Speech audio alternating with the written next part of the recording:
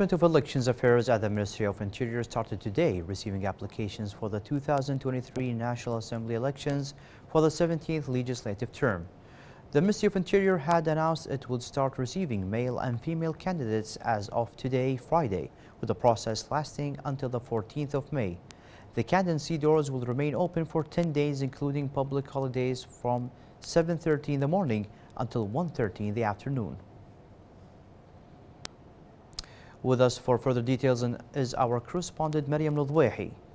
Can you tell us how is the process of registering candidates at the headquarters of the Department of Election Affairs?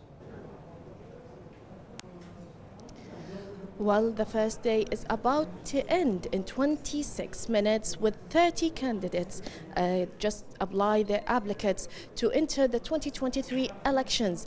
This elections comes in a very tense internal environment, political environment here in Kuwait. Right now we have 30 candidates with one female. The candidacy opened today and will run for 10 consecutive days to receive candidates to enter the elections. As so far there are too many candidates are about to enter the building here in elector affairs here in Shuwaikh residential area before closing the doors for the first day.